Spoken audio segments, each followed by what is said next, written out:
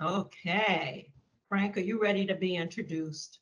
I am, especially by All right. you. All right. All right. So Frank Frigo, a game strategy expert and two-time world champion, backgammon champion, 1994 and 2023.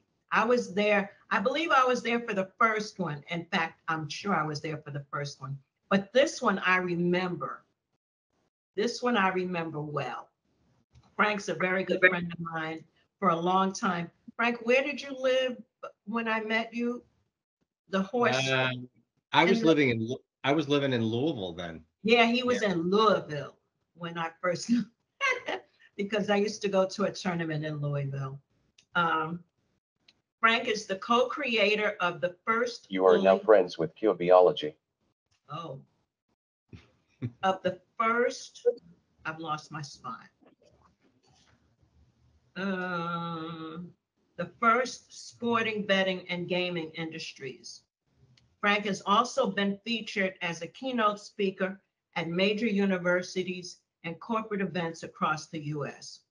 His work in decision science, critical thinking, and sports analytics has been prominently featured in many major news media outlets, including ESPN, NFL Network, the New York Times, Fox Sports, Esquire, CBS, NBC, USA Today, Yahoo Sports, The Athletic, The Ringer. Anybody know what The Ringer is? And the Showtime Network.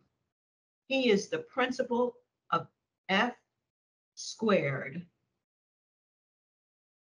Consulting, LSC, and proudly served as the co-director of the San Diego Backgammon Club. Please welcome my good friend, Frank, to talk to us today. I'm sure it will be very interesting. All right, Frank, let's hit it. Can I Then. have a comment, please, Thanks, Antoinette? Hey, Frank, you don't know me, but I've been hearing about you for 2 years from my best guy friend, Bob Wachtel. And, he's been telling me about your accomplishments and the book and the excitement of what you've brought to professional sports. And you guys, any of you that have ever watched an NFL game lately, you're seeing Frank's stuff in action. So thank you for being here.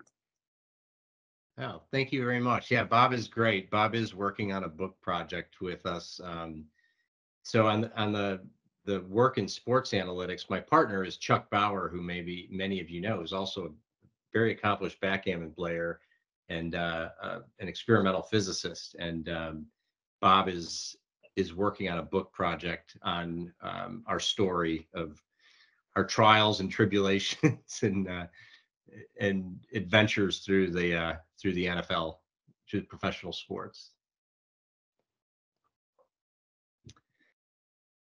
Yeah, so I don't know if I was telling April earlier, I'm happy to do this somewhat informally. I don't have a very particular agenda. I shared with Antoinette some topics we could talk about, because a lot of what I'm super interested in and what I sort of weave together with backgammon is decision science. And I've done a lot of work in decision science and consulting in a number of different industries, healthcare and education. But backgammon, I'm not sure if working in decision science has helped me more with backgammon, or it's really been the other way around, because backgammon is such a microcosm of so many things about the way we make decisions in life and in different industries. And it's really fascinating. And I think it's probably a big part of the reason that the game interests me, and I'm sure interests so many of us. So I'm happy to kind of do a Q&A. We can talk about different facets of the game or experience. I know I shared with Antoinette that another passion of mine is preparation and just being present in the decision-making process, which is, any of us who've played backgammon for a while know how challenging that is, that it's an emotional game. It has all this volatility and chaos, which really can cloud judgment. And it's also what makes the game really fun. I mean, it's exciting, it's volatile, but at the same time, that really can cloud our judgment. And it's something when I kind of started playing more seriously again in the last few years that I really looked into, because I found that I had a certain standard of play when I was playing a computer in a quiet room, but I wasn't necessarily able to translate that really well across the board when I was playing in a tournament, when I had to travel a distance, maybe my sleep was disrupted, the room's noisy, you're dealing with a real live opponent and their behavior, and all of those things kind of get in the way, and some players are better at it than others. And I realize there's kind of a gap between what sort of your theoretical baseline is for your capability with the game and what you actually can do over the board. And I've really tried to focus on that, to try, especially for myself, to know what my issues are, what I need to do to be able to perform better over the board. And I really try to get to the point where I look at every decision independently, almost like I'm looking at a book of quiz problems. So whatever preceded it or whatever I'm concerned about going forward, I try to focus at each individual decision and say, what's the available information and what can I do with that information to the best of my ability, and try to keep these other factors out of my field of view, if you will, and to really sort of focus on making the best decision. And that's not to say it's, a robotic process per se, because you still have a live opponent. You need to know who you're playing, and you need to know maybe what some of their behavioral tendencies are. But most of the information is on the board in front of you that you need to use to assess your decisions. And the more you can sort of focus on that without letting other things get in the way, the better off you'll be. And yeah, so that's become a very particularly strong interest for me over the last couple of years. And by the way, anybody, if you want to just sort of jump in, raise your hand, any questions, we can kind of steer the topic, or the moderators, anywhere you'd like to go with that. I'm happy to talk about. I've been playing for a few decades, so I'm happy to talk about any of that experience, or my journey and how the game has changed, both before the bots and now after the bots. I see Abby Ackerman's has her hand up, so go ahead, Abby. Hi, Hi, Abby. Frank. How you doing? I'm doing well. Nice to hear from you. And this is great. This is really helpful to all of us. So thank you for coming and sharing this with everybody here.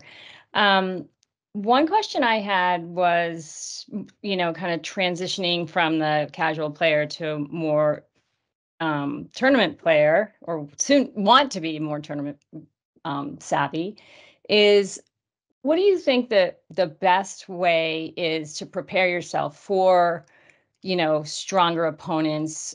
And you mentioned like the noise in a room, or in a situation where it's just not your home and you're not playing against your family. So what do you think is the number one way to sort of prepare yourself for that? Well, I mean, I think first and foremost, the neural nets are so good. So if you're serious about the game, Extreme Gammon is just an absolute must. I mean, there's obviously other bots that are very good, but Extreme Gammon is so user friendly. And I always find that if I know I can play well against the bot, I know that there's really there aren't any humans that play better than that. So if I feel like I can hold my own, then that should give me a certain degree of confidence. So I think that's just such a great learning tool.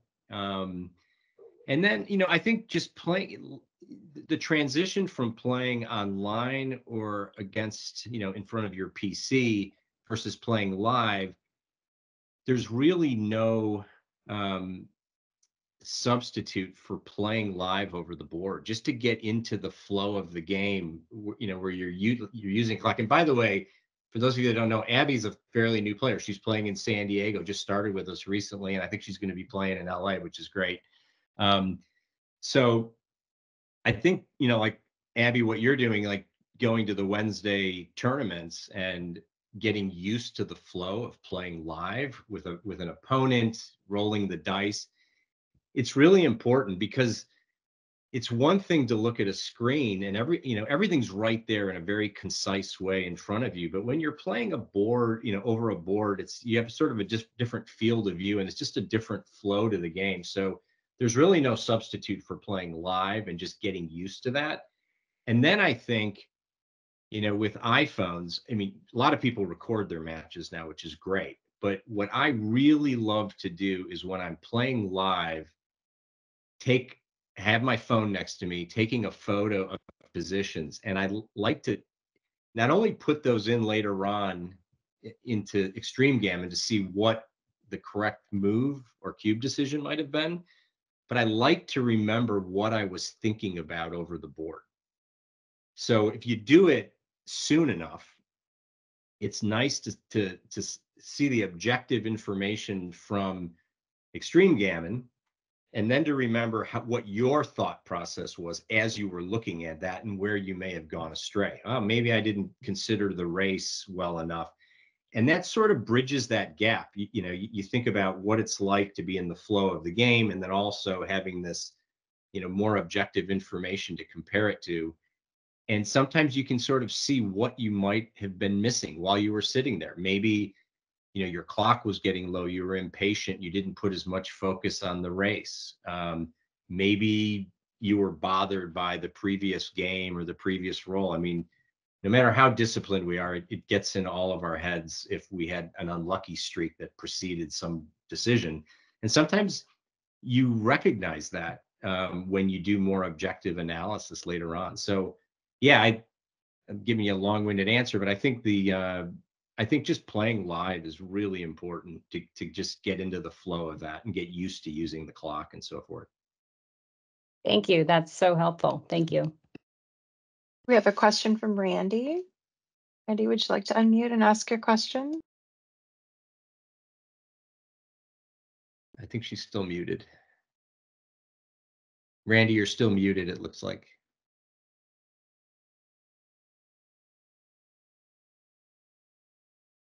Yep, you want to hit the mic button to unmute. Thank you. Okay. There we go. Hi, Randy. It's a little different than Zoom, so I couldn't figure it out. So I have two questions that have to do with sort of the psychology of playing, which is, I think, what you're talking about. One thing is I find I start getting angry if the other person is winning too much. And then I double more than I should because I want to sort of get back at them, and sort of show them kind of thing. So that's one thing. And then the other thing, which just happened this morning, is if I am playing someone who generally I play better than, I start to take more risks and not. I was playing someone this morning. I always beat him like 5-0. Well, this morning he beat me 5-0. And I chatted on the chat. I wrote, "You're getting much better." And he said, "Better than what?" Like, Yeah. And I just felt like an idiot. I was like, if I'd been actually like thinking of him as a real, opponent, I wouldn't have done some of that. So just how do you kind of help yourself not to let your own psychology, get in the way? It's really hard. First of all, I've been playing backgammon for a long time, and I have yet to meet the person who this game cannot get under your skin. I mean, some people wear it differently than others, not as outwardly, but it's an emotional game. It's, your best laid plans get taken away. You lose a match to somebody that makes a move that was clearly inferior, and you lose anyways. I mean, it's what makes it such a great game. So it is really hard. But I think if you can really stay in the moment, the mindfulness of focusing on what you can control and not getting distracted with the things you can't control, it's a huge advantage because every player deals with this. And the more disciplined you are to just not, I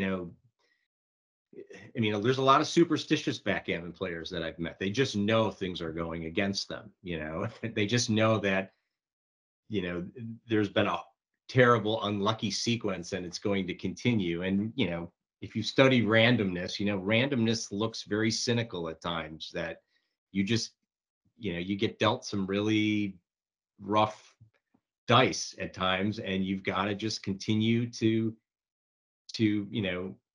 look at everything independently. And it's hard. But if you can do it, you can really, it makes a big difference in your results in the long term. If you can really sort of focus on only the things that you have control over.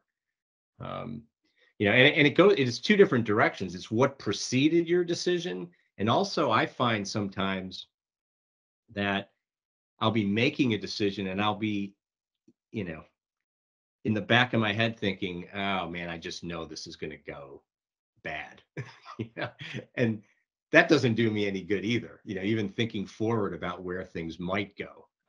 So yeah, it's difficult, but it's important. And and it's a fun game. I mean, the emotion is part of the fun of the game. So I don't want to make it sound like we should all be these robots and not have any enjoyment out of it, but there's a difference, I think, between embracing the ebbs and flows of the luck of the game and then letting it affect your decision-making process. Those are sort of two different things. And yeah, so I think it's hard, but it's you can chip away at it. Great, thanks. Candace is next. Hello, Candace. Long time no see.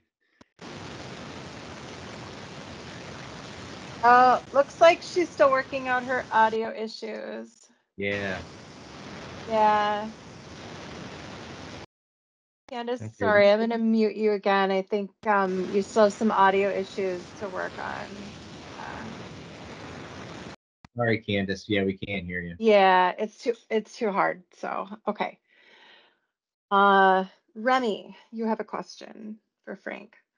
Okay. Hey, Frank. Hey, Remy, good to see you. Nice to see you. Frank, you know me, but for everyone else who doesn't know me, my name's Remy. I'm the founder of NYC Backgammon Club, and it's a massive club that's exploded in New York over the last year, and it's all for young people, 20s and 30s. And something I'm working on right now is so many of my players are so good. They've been playing at home forever and they're really, really good. But a lot of cultures didn't grow up playing with the cube and have never played in a tournament. So I just hosted a tournament on this past Sunday, and it was for 150 people. And it went really well. And I had 5 brackets and 4 of the brackets played with a cube. But I think what I'm like trying to figure out long term is how to get more people more experienced with playing with the cube. And I've been considering like hosting like a chouette teaching night because no one in my group knows how to play chouettes. So is that a good way to go about it, of like getting my members like playing with more with a cube? Because at my social events every single week are like, they're like 150 people to 200 people, but it's really social and it's not really meant to be like play with the cube necessarily. So I don't know. What do you think how do I grow my members with, kind of getting more experience with the cube in tournaments? Yeah. So by the way, first of all, and for those of you that don't know, what Remy's doing in New York is just absolutely amazing. I mean, you like the amount of players you're getting is incredible, and just injecting so much energy into the game. So it is a challenge. We have it in San Diego. So Yeah. in San Diego, we're getting, last week we had 40 some players at our Wednesday night. I hope we'll have that again tomorrow. Awesome. And you get players of a lot of different levels, and many that have they played a lot, but they haven't played with the cube. I don't know about chouette. I mean, I think if I might take the approach of, if you have the time, have 2 players that are experienced with the cube, maybe play and talk about the cube while they're playing against each other, and everybody can sort of observe and stop them and say, okay, why are you doubling now? how come you can't use the cube in this situation, and maybe just sort of make it interactive. Chouette is wonderful because it's so social. Yeah. But Chouette's got kind of its own rules and nuances to it as well. So that, I don't know, that could feel maybe a little complicated I for some know. new players initially. Yeah. But it would be great to introduce them to Chouette for sure. But I might try it as just more of like a demo with 2 experienced players, and then let everybody just kind of watch, and where they can do a bit of a tutorial. Okay. Yeah, I mean, I have like plenty of experienced players, obviously in New York, and there's a lot of professionals in New York too that are like super supportive and want to help me. But I'm just trying to figure out like the best way because the group is so big now. It's like, okay, how do I spend the time? And of course, I'm sending people to the apps and stuff and saying like practice on your game, all of that stuff. But in these social events that I'm putting on every single week, I just want to make sure I'm doing everything I can to help my members like improve with the cube. Yeah. So it's not just about getting them started using the cube and the rules behind using the cube, but also cube strategy. Is that right? Yeah, definitely. Because it's like, really anyone they know how to use the cube, like, to use it or not use it, but it's the strategy of like how to really perfect it so that they have enough confidence to want to play in tournaments. Yeah. Yeah. Again, I think, I don't know how many volunteers you can get. There's obviously a lot of players in New York, and like you said, a lot of the professional players in New York hopefully they come out to your events periodically. So if you could Yeah. sort of get them into just some different smaller groups, but it is hard when you've got 150 players. But there are definitely differences between how you use the cube in a Chouette and how you use the cube in a match. And Yeah, that's another thing to think about. that's You know, true. Remington, I run into this a lot because I've opened up my tournaments to lower level players, and one of my requirements is that they can use the cube. When I have someone who is never used it at all, I use Kit Woolsey's law, which is before every roll, ask yourself, do I have a double? Most of the time, the answer is a very quick, no, I don't. But when I'm working with a new person, I ask them, say it out loud, do I have a double? And they say no. And I say, why not? And it's a very simple answer I'm looking for, nothing complicated. After about, I don't know, maybe 15, 20 times like that, they're ready to learn Pratt. So then I teach them Pratt and I ask them to say, do I have a double? Run through Pratt, please. If there's anybody here who doesn't know what that is, I don't want to go into it right now because it would stop this discussion. Frank, do you think that that is a positive way to go about getting somebody so they're a little bit comfortable with the cube? That is a great, so Pratt, position, race, and threat is a really good sort of 3-prong approach to understanding use of the cube. Mhm. And it's a nice, without getting overly technical, it's something that I think a lot of people can relate to, because they can kind of sense, oh, am I ahead in the race? Do I have a positional advantage? Am I threatening to win a gammon? And if you use that approach, I think people can understand it pretty quickly. I mean, doesn't give you the right answer every time by any means, but I think it goes a long way into guiding decisions, both on the doubling side and the take side. So yeah, that's pretty good. And there's probably some stuff written up on it that could be written up in a sort of a basic outline way that you might be able to hand out to some of the players, or even Okay. show them examples. Yeah. Frank, Yes. Frank, I also suggest when a person wants to double, so look at your opponents, think about what your opponent might do. Would you, if you were on the other side, would you double as your opponent, or would you accept as your opponent? And think about that aspect of it too. Yeah, so that's sort of the old Woolsey's law, which is if you're not sure your opponent has a take, you probably have a double. That's a good way to think about things as well. And I also think about, without having to go into a lot of math or anything, about the whole concept of market loss, which is you don't want to give the cube away too easily. And And a lot of newer players think of the cube as just sort of a scoring component of the game and not as much of a weapon. So I also like to use a football analogy with the cube, which is in backgammon, you don't have to get the ball into the end zone. You might only need to get it into the red zone before you can actually score. So the cube is a way that, you know, the ownership of it, you don't want to give it away too easily, that it's a weapon. It allows its strength. It doesn't just represent, you know, a higher stake of the game. It's also this tool, this option that you have at your disposal that's valuable. And I think sometimes early on when people get introduced to the cube, that's not necessarily the way they look at it. So I think that's an important thing to think about.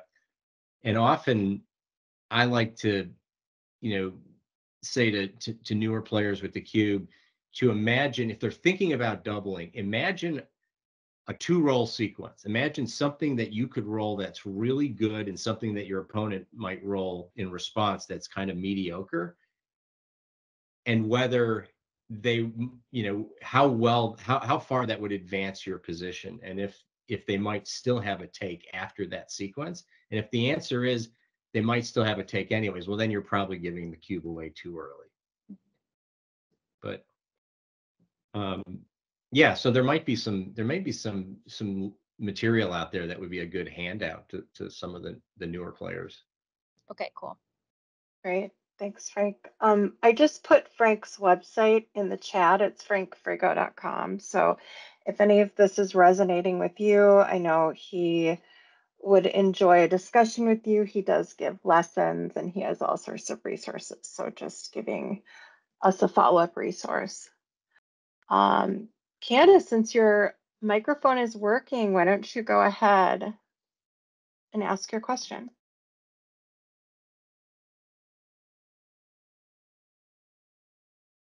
Candace, did you still have a question? Candace, can you hear us? Yeah, go Sorry. ahead. Okay, thank you. My question, Frank, is do you play your opponent?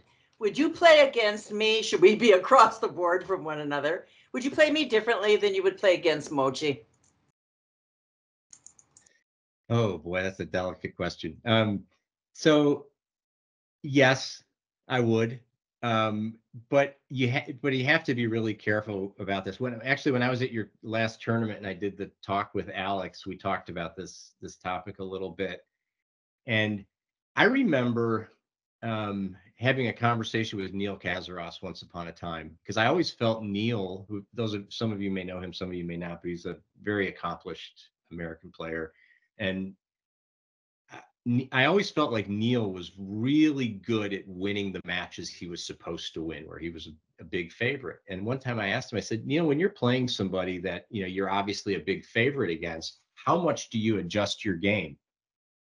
And he said, not much. He said, I just play my best game. He said, and sort of let it happen. Now, that being said, there's definitely circumstances where you want to make adjustments. If I think somebody's a little bit conservative or a little bit aggressive, that's going to affect some of my decisions for sure. If I think I'm a big favorite in a match and there's a large cube coming and there's not a lot left in the game, maybe it's just converting to a race where there's not much to exploit, I might, you know, I might let that affect my decision. But, you know, we all know how good XG plays without knowing anything about its opponent, right? That should tell you something.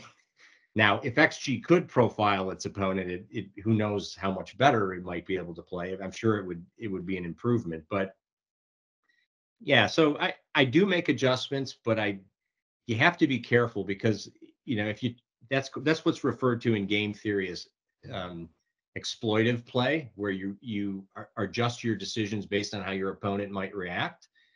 And you know, you have to be careful, because if you over adjust, you end up exploiting yourself. And then for those of us, most of us will be a lesser player than when we face an elite across the board, which we do in side events. What kind of adjustments should we be making if we have to sit across the board from Karen or you or somebody who is clearly significantly better?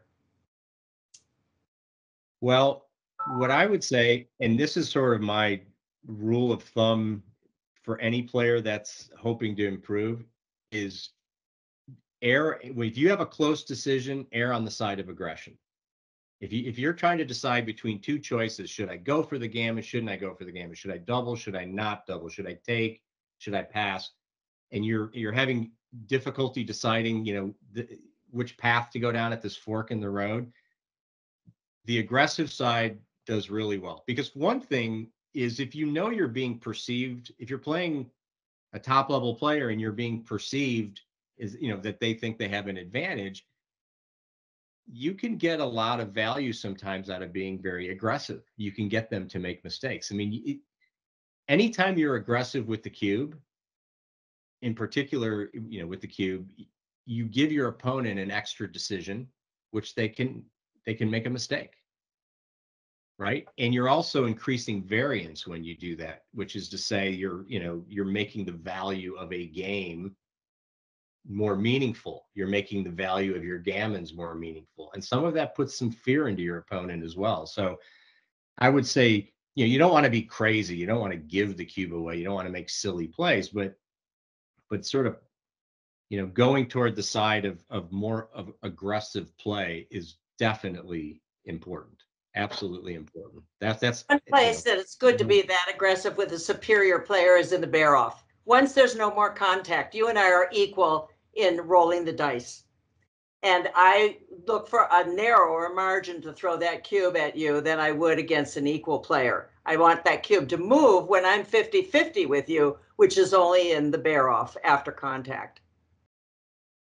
Yeah, I mean, that's the idea behind increasing variance, for sure. The only thing I would say there with some caution is, if you're giving the cube away and it's a no-brainer decision for me, then it can be too easy. So sometimes you don't want to do it too easily. I mean, it's good to be aggressive, but you don't want to just, give it away when, if you would have rolled a really good back to the point I was making earlier with market loss, if you roll well and your opponent rolls poorly and they would have had a take anyways, you don't want to give it away too soon. So, but yes, it's a good thing to be on the lookout for.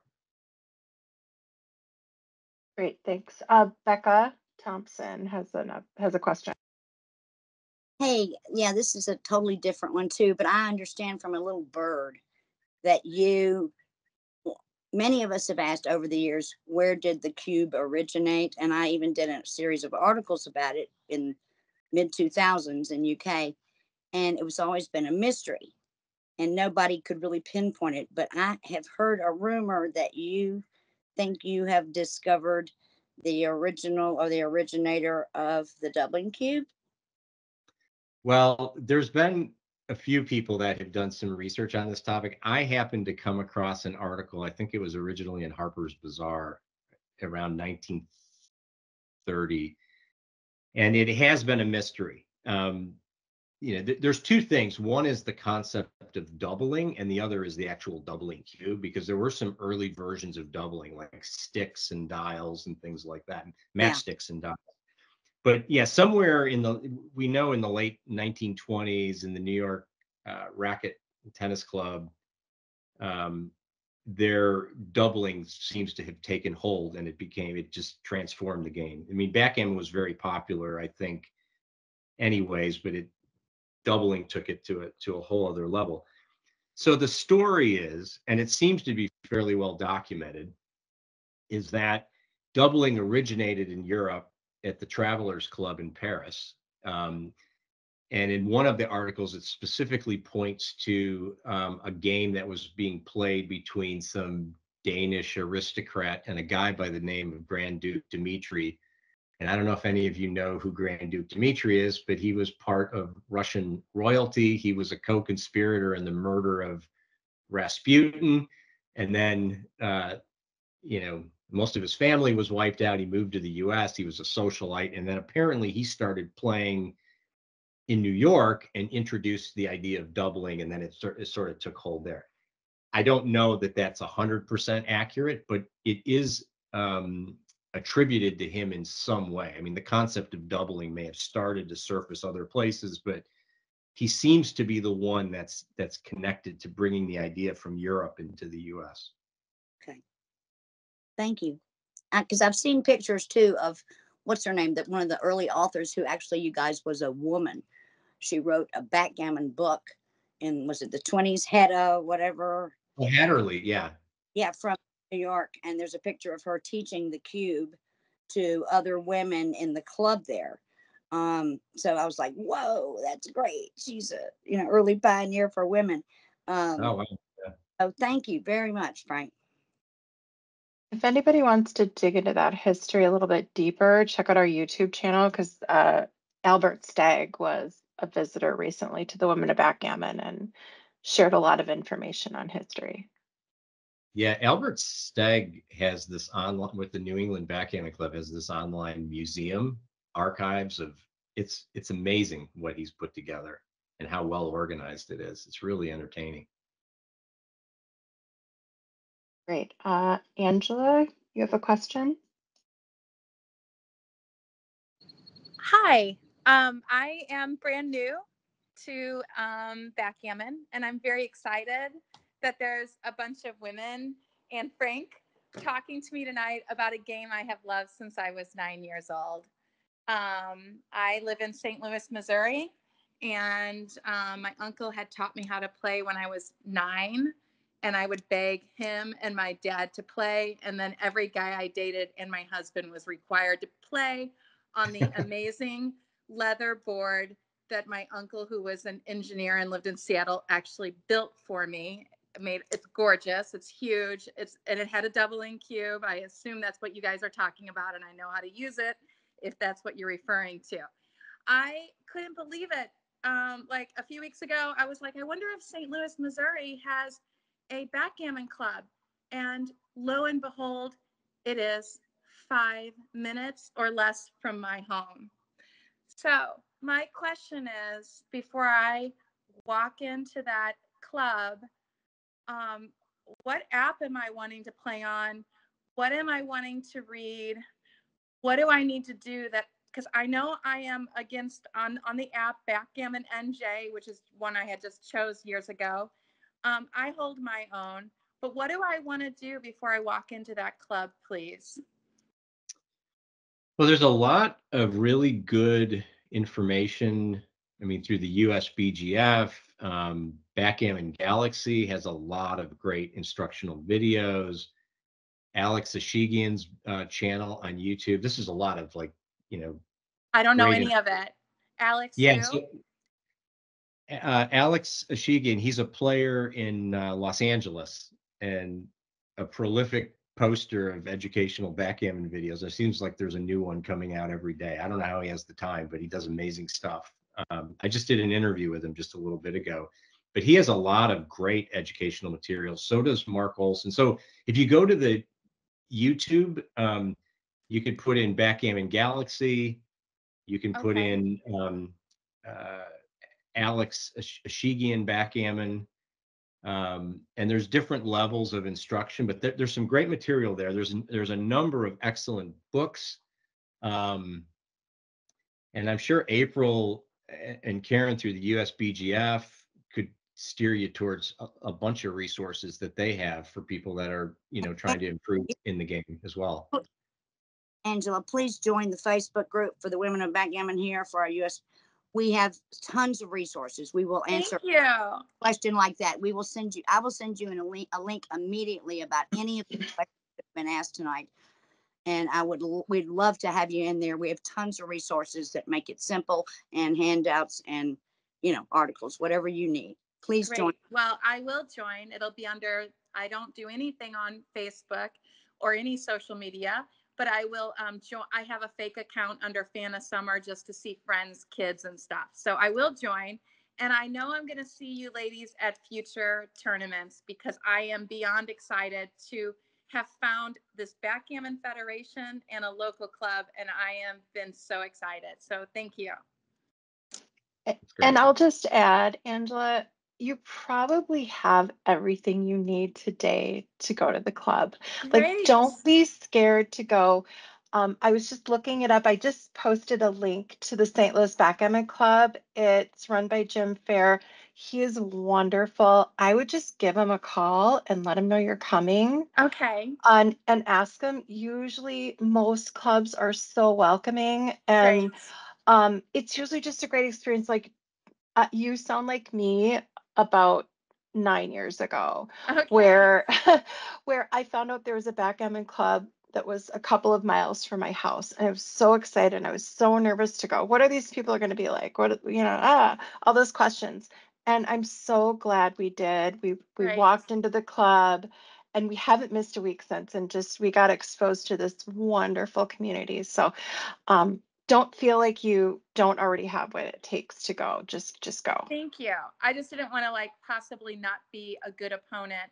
I think I actually probably am pretty good is my guess. I really do. I'm guessing I am good. I don't really know, like you said, 5 games, the app I do has 7. And I thought, well, if I don't know certain rules, like when I went on that, the official site, I'm like, oh, these arrows have numbers to them. Like I didn't know that, like when but I did get the move right on the website. So anyway, I really have been just beyond excited that there is a club. I didn't even know it in St. Louis. And I promise I'm going to see you ladies at tournaments. All right. Go and report back. Let us know how it goes. All right. Thank you so much. Angela, I want to say that we've all had a first at a backgammon club. Yes. We were all in your same place, nervous, didn't know what to do, how to do. And the cube, by the way, is whenever anyone learns about the game, the first thing they ask is, what is that?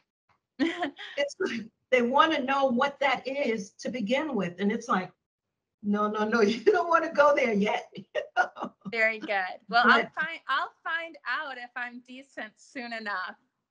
Yes, you will definitely learn a lot. And don't be afraid to ask who you think are the better players in the game. And all of them, I'm sure, are more women than men, more men than men. There's 19 guys, I think it was when I looked it up. It's just a group of guys, which is no problem. I flew planes in college. I love to get on a craps game. I love driving a Porsche on a racetrack. Anything the guys are doing, this is the girl that wants to be there with them. Okay, and don't be afraid to ask questions. Okay. Men love to talk to women about any game, So just stroll up to a man and say, I'm learning the game. Tell me a little something, something. Okay. Tell them what's what. All right. Very good. So thank you so much. we have a few people in line, Frank, but I just want to do a time check and see how much longer you can hang out with us. I'm okay. I'm okay. good. All right. Just let us know. All right. Lissy, you're next. Hi, I'm Lissy. Super grateful to be here. Seems like a really great supportive group. I'm coming as a member of New York City Backgammon Club with Remy. The question that I have is one that I've had for several months now, which is objectively, how do I know how good I am? So people ask me, how long have you been playing backgammon? The answer is 4 years. I learned during the pandemic. But yeah, like I would force boyfriends to play with me. And then I found Remy's club on Reddit and then, came, and then there were various levels. And I think the question became more pronounced when she started doing tournaments. So the first tournament I did, just for simplicity, I was level 2 out of 5 is where I entered because it was the lowest level with the doubling cube. I was just learning to use that. And then I felt like, okay, so this mathematician just kicked my butt because he shouldn't be in this level 2 out of 5, right? So it's kind of a 2-part question, which is like, how do I know objectively how good I am? Like, is there a number of games I need to play? Like, do I have to record it in some way? Is there an easy tool to figure this out? Is there a ranking system? Is there a point system? Because I did end up on the next tournament going 3 out of 5. And I felt like I put up a fight and everyone was just as good. And, you know, it was actually challenging for each other, all the opponents that I played. So, so yeah, statistically, like how many games do I have to play? How do I know objectively how good I am? And then I guess on behalf of Remy, how can she be sure that the people who are entering her tournaments are in that right level? You know, if she's offering beginner level tournaments at the same time as advanced and expert. So would love to hear your thoughts. Yeah. So there's a few different things that come to mind. So backgammon's, you know, unique in that we have a lot of different skill level divisions at big tournaments. So at Candace's tournament in June, I don't know, Candace, you have 3 levels, I guess, is that right? And in the New York Open, I think they've got 4 maybe or something like that. So the tournament directors do have some criteria based upon experience that the player has, but that, you know, it gets pretty subjective, right? You know, people can play above their level, but you don't want people to play below their level, right? Because that sort of ruins the feeling of, you know, competition for everyone.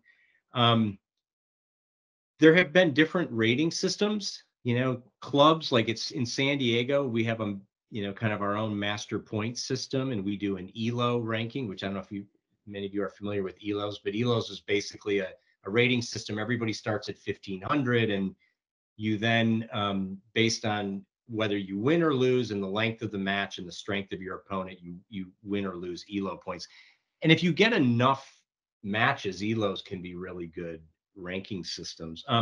The quickest way to get an objective measurement of your level of play, and I say this with some reservation because it can be a little humbling at times, but if you take like Extreme Gammon and you play a match against it, it does a very objective performance rating, not based on whether you won or lost, but on the quality of your decisions and what it thinks you were doing in terms of making optimal plays or suboptimal plays. It'll grade your play.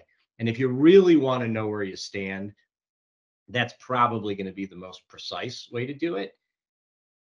But, you know, that doesn't mean, you know, I mean, somebody could go out and they have very low experience, and the lower the performance rating number, the better it is.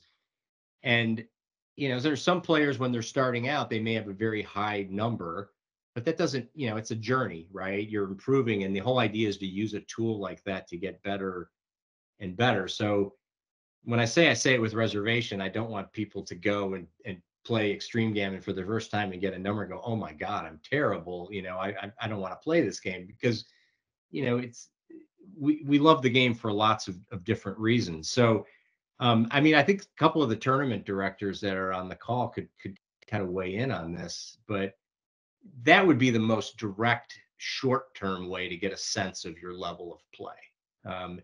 And those numbers, those performance ratings, correspond somewhat to the levels of play people play in tournaments.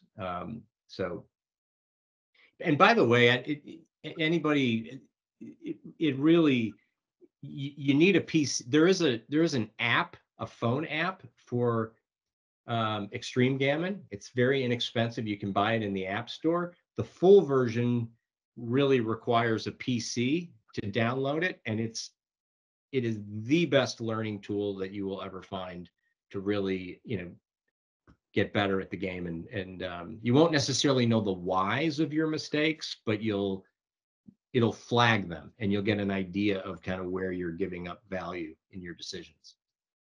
And the mobile app is available on all platforms, but unfortunately, I'm one of those that have been waiting and was promised 12 years ago by the developers of Extreme Gammon. Don't worry, the Mac version's coming right out, and it just isn't happening, but it does help. It does help a little bit. You just can't put things into it the way you can on the PC version. That's right. And I don't hold your breath that the Mac version is ever going to come out. I know Xavier, the creator of it, and he's not in the process of developing it. No, So, never has. unless somebody else takes it over. But if you have access to a PC, it's really worth it. The other thing is, Oh, go ahead. Go ahead, Antoinette. Lissy and whoever else is here from New York City Backgammon Club, I play at a lot of her socials, and I usually give lessons. So if you can find in between players, because I play a lot of the players and comment on their games, etc.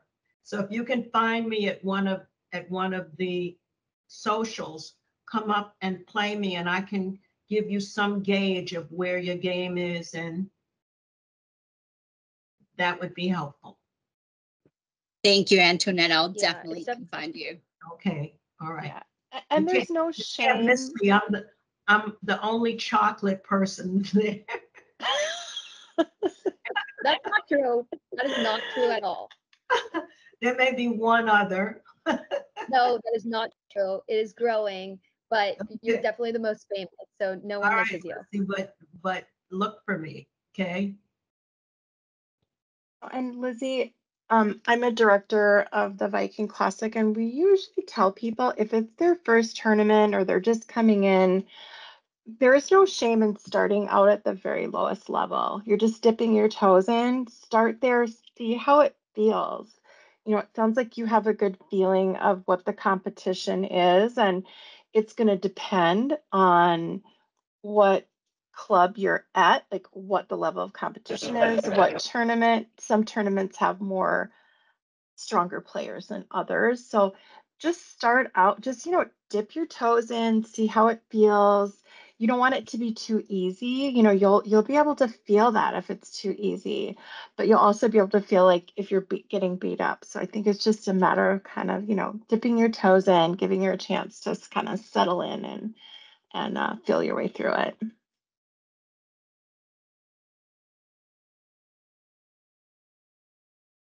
Frank, I had a Thanks. question. Yep, Hey, Frank's Avery. next.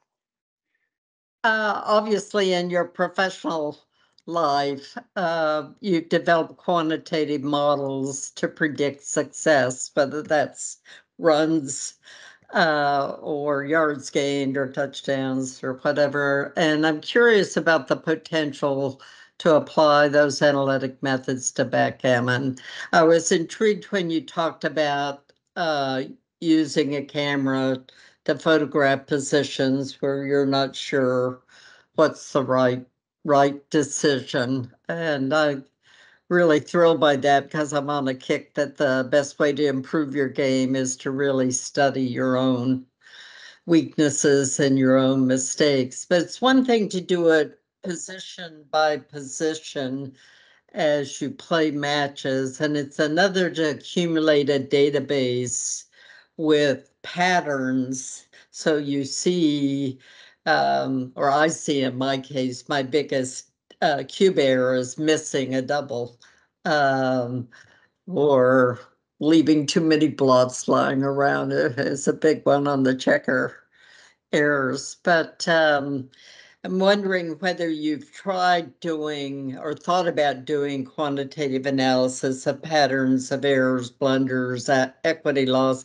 either for yourself or for your opponents. Yeah, yes.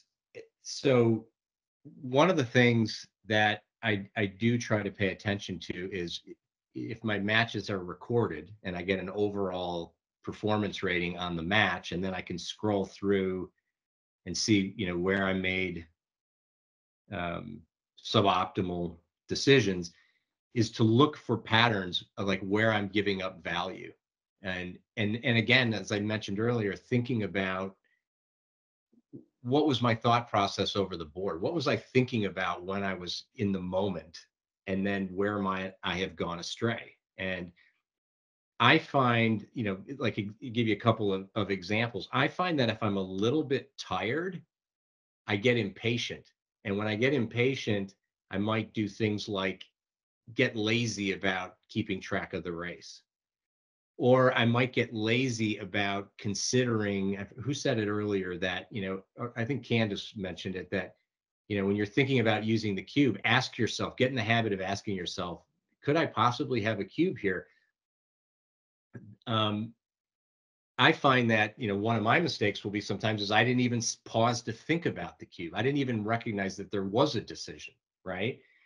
So I think yes, you can find that a lot of times mistakes fall into different categories. And what I like to do is go for the chunkier ones first, right? Where the big blunders, where am I giving up most of the value, and sort of working my way down from there. Like I used to feel like I gave up a lot of value in DMP games where the match is down to just a single point, gammons don't matter. And it's amazing how often matches become DMPs. So and a small mistake in a DMP gets amplified. So I really started focusing on those kinds of things. But there is nothing better than recording your decisions in a live match and going back and analyzing them, and then really sort of breaking down where you might be giving up value. I think it's really the best way to learn.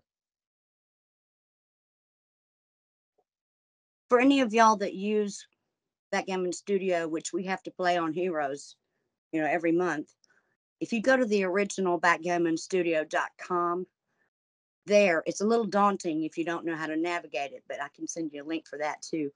But there are, you can decide what the weak part of your game is, if it's ace point games or in the bear off moving wrong, checkers the wrong way. And if you go to any particular section, they have probably 400 different topics, and you can play a bunch of drills that do nothing but help that part of your game.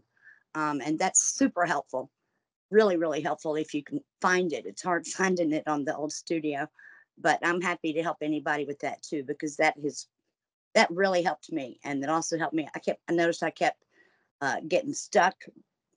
Years ago, I would always get stuck in my opponent's home, and that's really bad. That you can't win that way.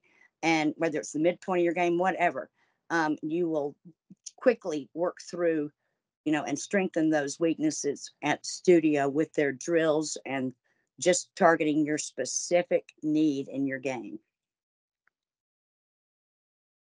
Great, thanks, Becca. We have Marcia next.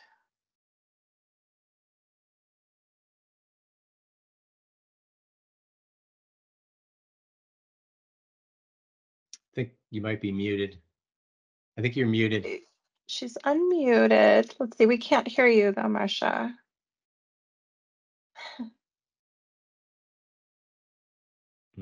Yeah, I think you're having audio issues. Maybe type your question in the chat. Yeah. Okay. Perfect. All right, we have Lisa Spear next.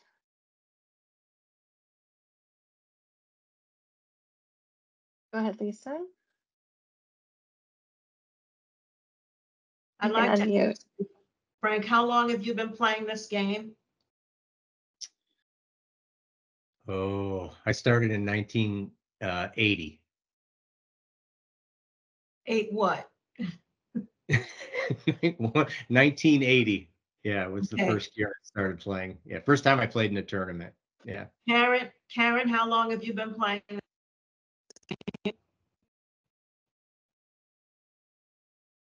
Karen?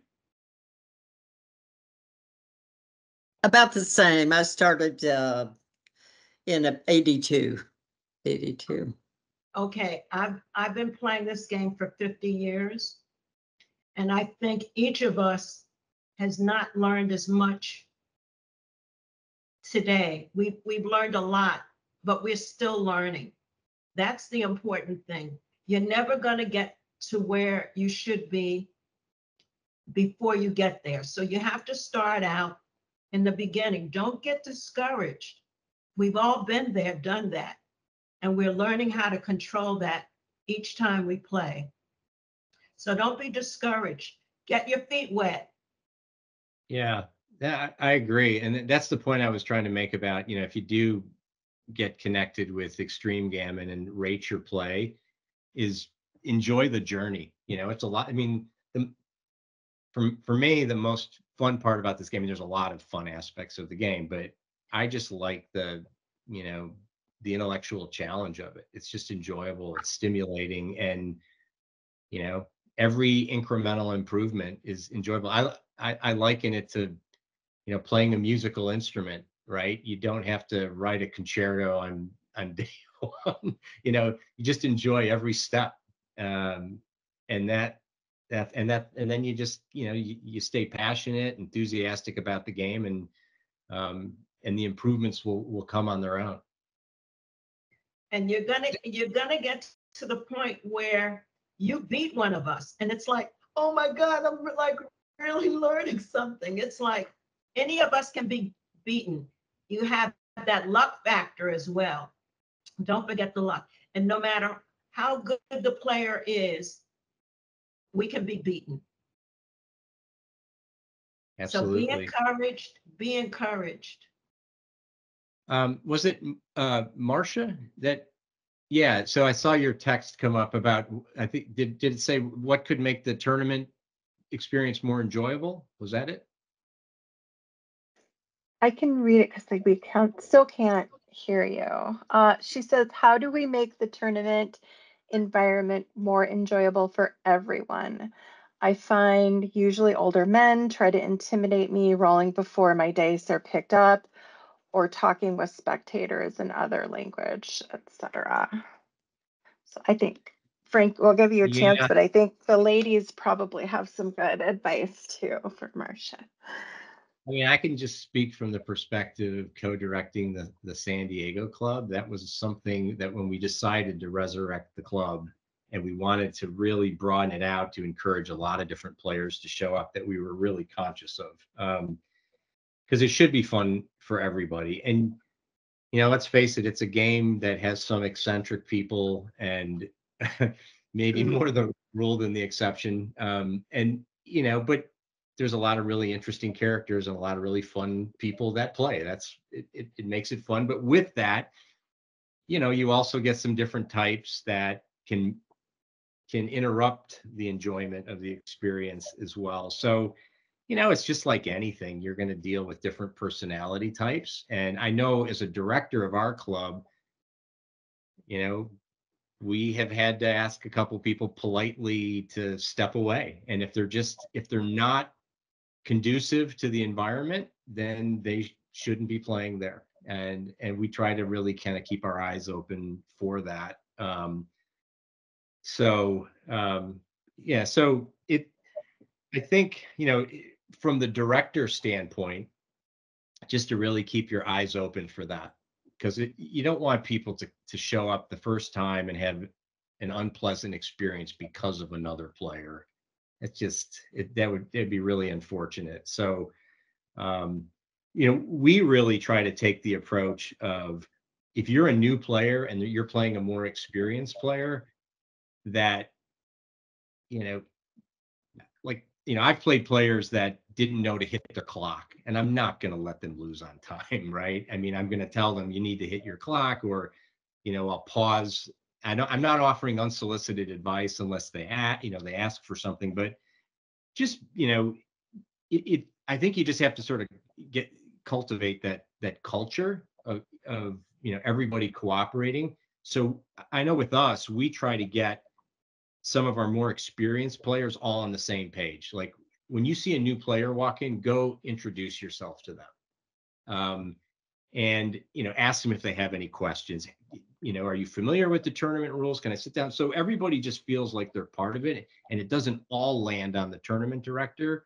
So the more you can sort of have those people in your group that are on the lookout, and I'll often have somebody come up to me and say, hey, you may want to, something's going on over here, and you may want to keep an eye on this, and we'll have somebody walk over and take a look. But you can't eliminate it. I mean, you have a lot of different personalities. It's an emotional game, and it's going to happen, but hopefully, few and far between. Oh, she said she's spoken up to the director and feel brushed off. I think that's a different problem then,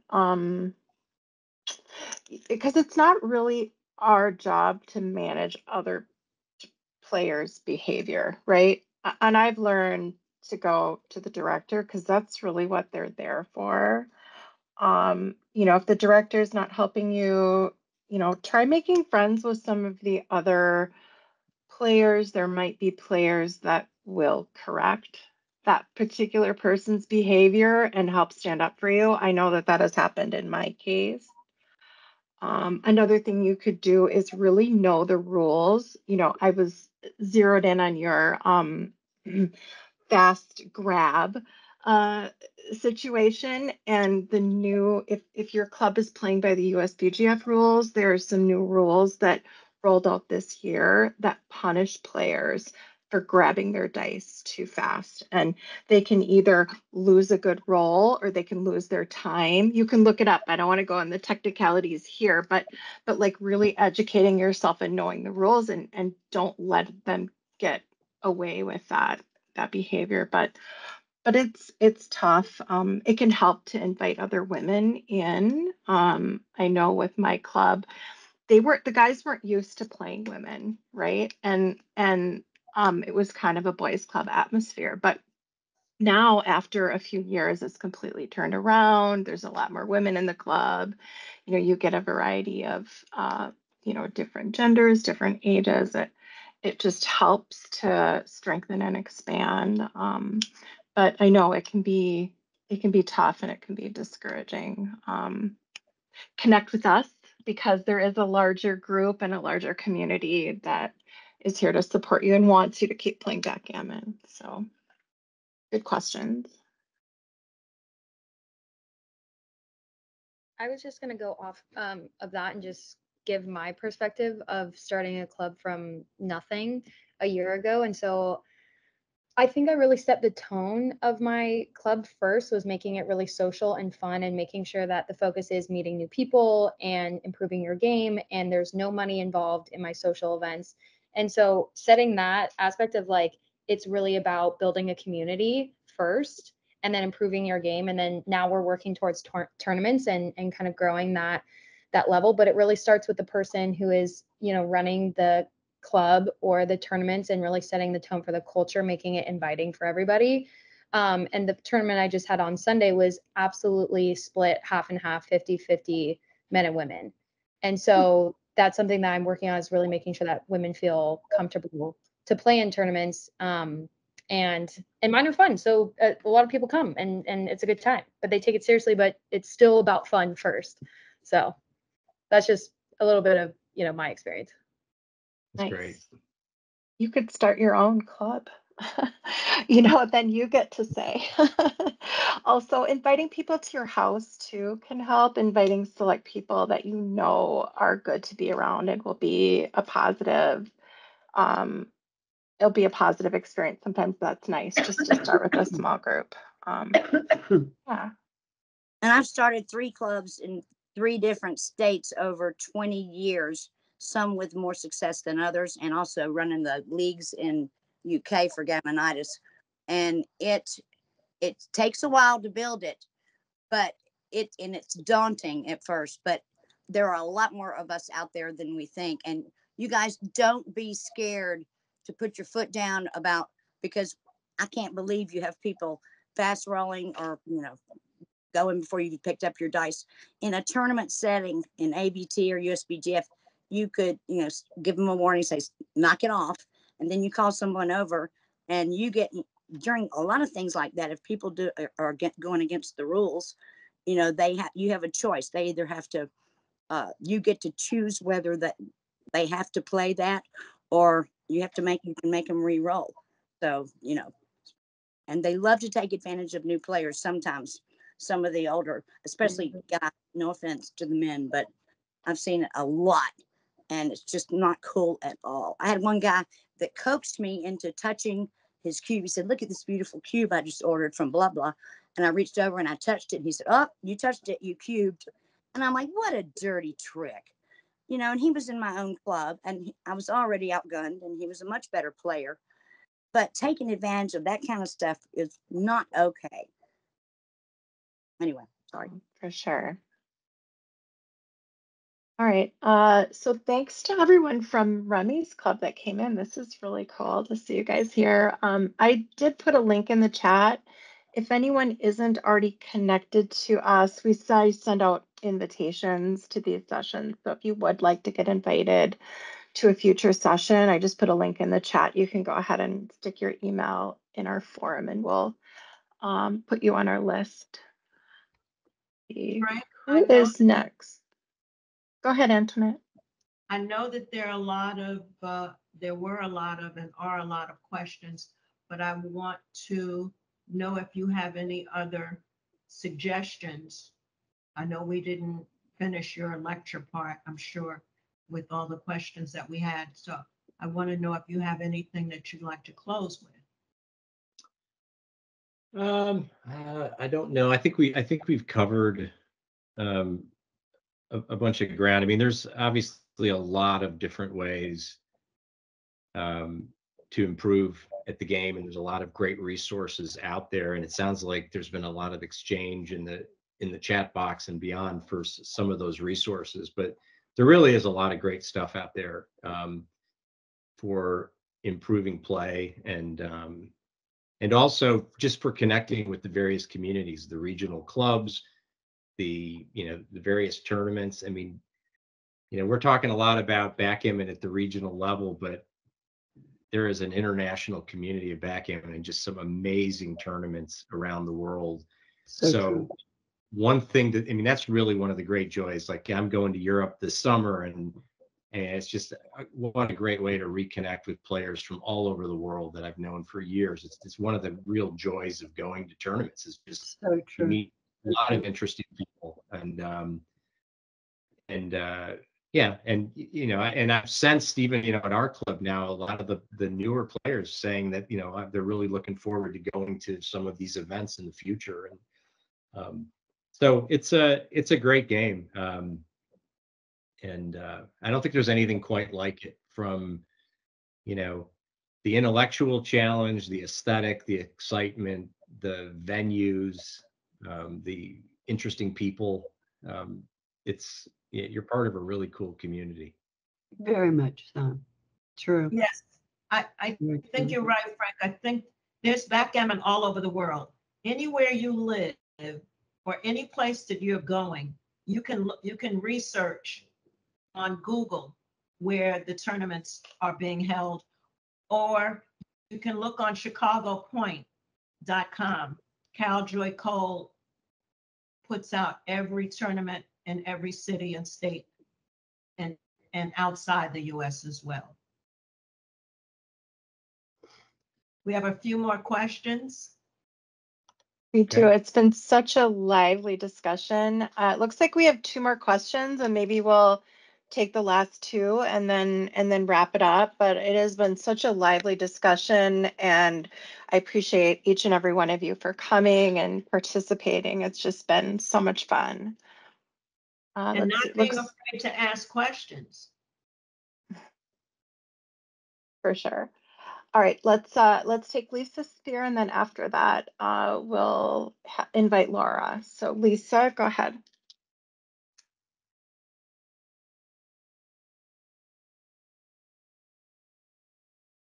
So you're off mute, but we're not hearing you, Lisa.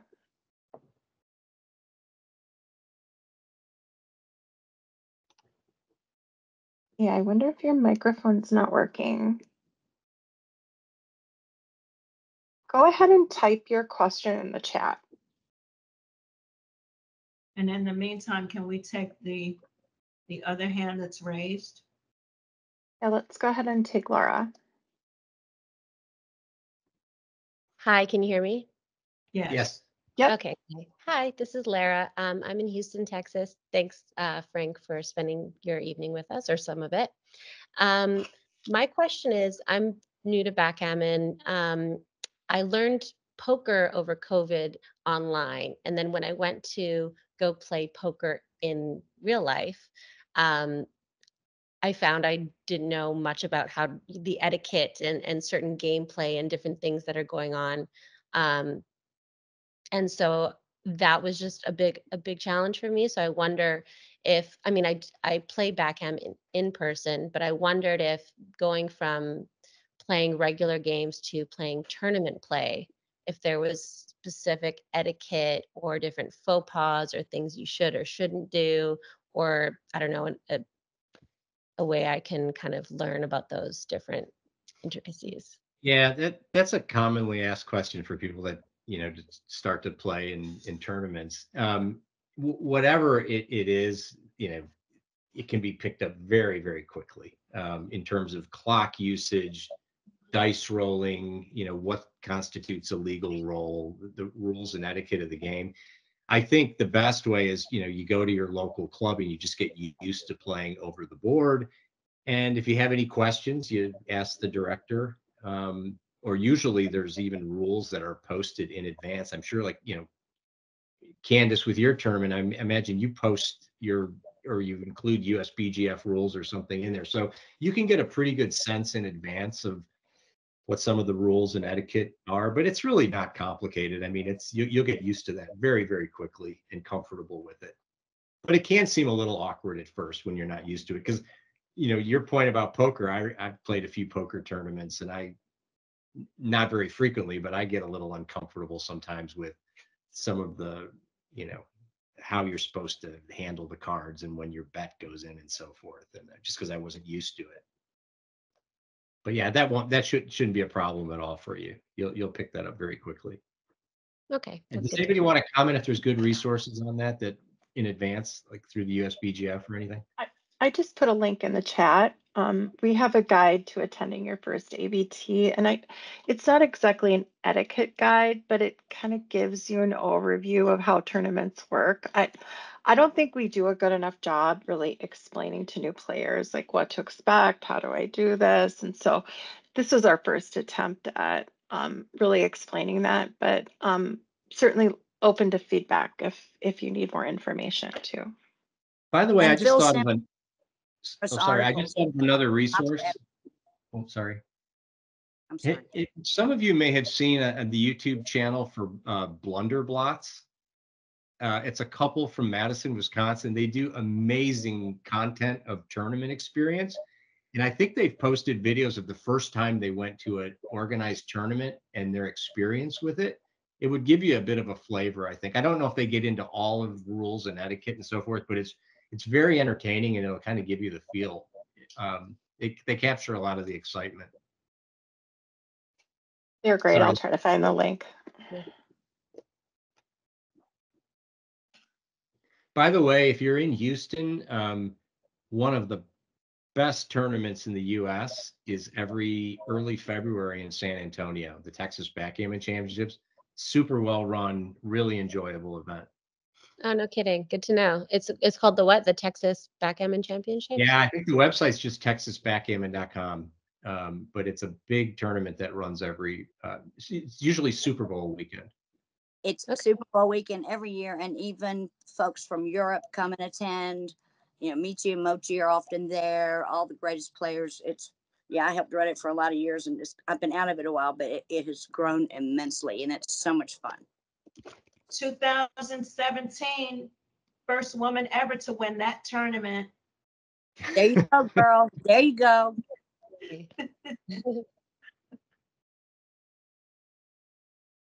That's great. I think that's all for this evening. Frank, I really want to thank you for stepping in. Much Oh, thank you. appreciated. This was really fun. It's great to see all the interest and enthusiasm. So hope to see you all at a tournament sometime soon. Yes, and all the questions that have been asked and I hope answered. So thank you, Frank. Many thanks, everybody. USBGF, if you have any additional questions, we'll be happy to answer any of them. So good night, everyone. Good night. Right, We'll bye-bye. post this on YouTube a little bit later. All right. Bye-bye. We'll see you. Looking forward to seeing you, Frank, you and Stephanie in Monte Carlo. All right. Take care. All right. Good night, everyone. Good night, Internet.